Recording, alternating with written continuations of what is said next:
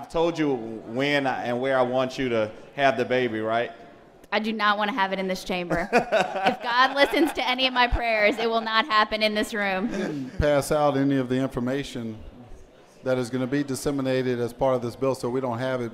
So I need to ask the question, if you start dancing up there, do we have to worry about shaking baby syndrome? This is a violent shaking, a violent and intentional shaking. But I think normal movements are okay in this instance. We're good. I ran a campaign. I was taught that I had to shake hands and kiss babies. You now tell me I have to shake babies? You are not, no. Kissing babies, yes. Shaking babies, no. Okay, so I can still shake hands and kiss babies, that's right? Yes. All right. Stick with that order. I wanted to get that straight, make sure the campaign laws didn't change. All right. I got one question. Show me how you shake a baby. Oh, God.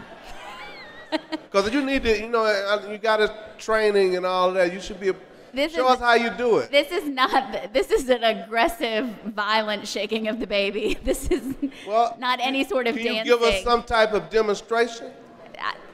In the Army, everybody trained demonstration. How you do it? It would be a violent shaking. Real hard. Do that again. You got to grit your teeth like that? I would suspect so. Oh, there you go. There you go. I'll crane it. There you go. It's shaking, and you make noise. Okay, there you go. Thank you.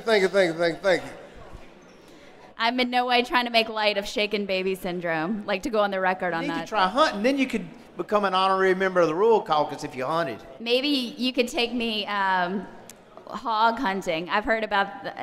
I know we had Rep. Tebow's bill. The feral hogs or. Hog hunting is a little more dangerous than deer hunting because hogs fight back, but deer don't. I'm ready for the challenge.